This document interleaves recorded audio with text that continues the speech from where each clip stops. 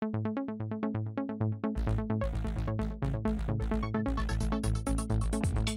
everybody, welcome to your Talking Fitchburg headlines on this beautiful Wednesday, July 19th, 2023. I'm Jeremy Crosby. Hope you're having a great day. Glad you're with us for your TF headlines. We start with road construction update and some good news here on Syene Road. Let's take a look here. This is Syene Road construction project between McCoy and Aurora Avenue. City of Fitchburg is improving the Syene Road corridor there between Aurora Avenue and McCoy Road, not McKee, McCoy Road.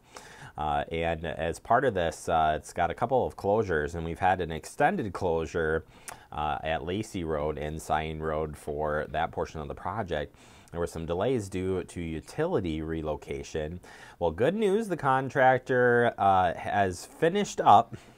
The utility contractors, that is, have been able to finish up most of the construction for utilities, and the project will be able to move forward now. So the contractor will be working to have the Lacey Road intersection open by September is what they're looking at. So they got delayed again because of moving the, utilities in the area, and conflicts there made it well, impassable for both you and I, but construction as well to move forward. So they'll be moving forward on that project. A full update was just released as well as far as what is to come as far as week to week here for the rest of July and going into August.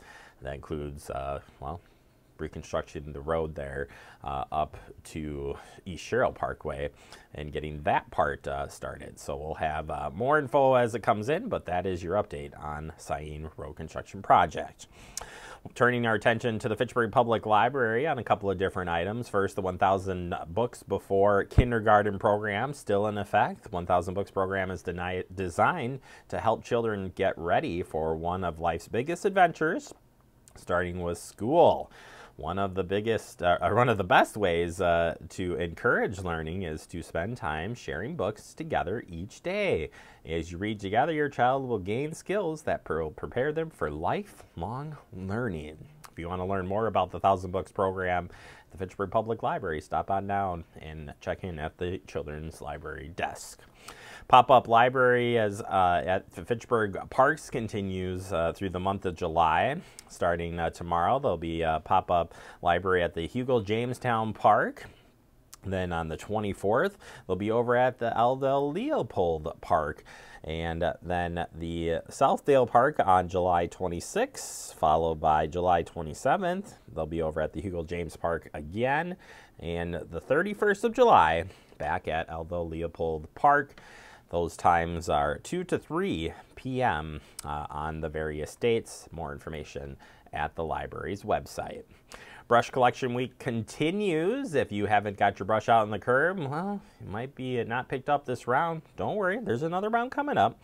But this continues now through the 21st. Brush will be picked up Monday through Saturday, but not necessarily on your refuse collection day. Please make sure you have that brush at the curb and follow the rules as far as placing that brush at the curb if you feel like your brush was missed. Or if you have any questions about the pickup, please contact Pelletieri. Their number is 608-257-4285. Moving on, we have the summer attraction discount tickets at the rec department. If you're interested in discount tickets, you can check those out right now. You can come to the office for summer ticket discounts. That's at the Park and Recreation's office.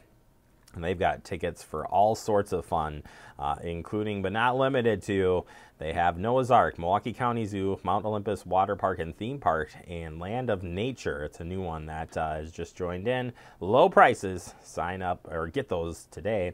They'll be sold until Friday, August 18th.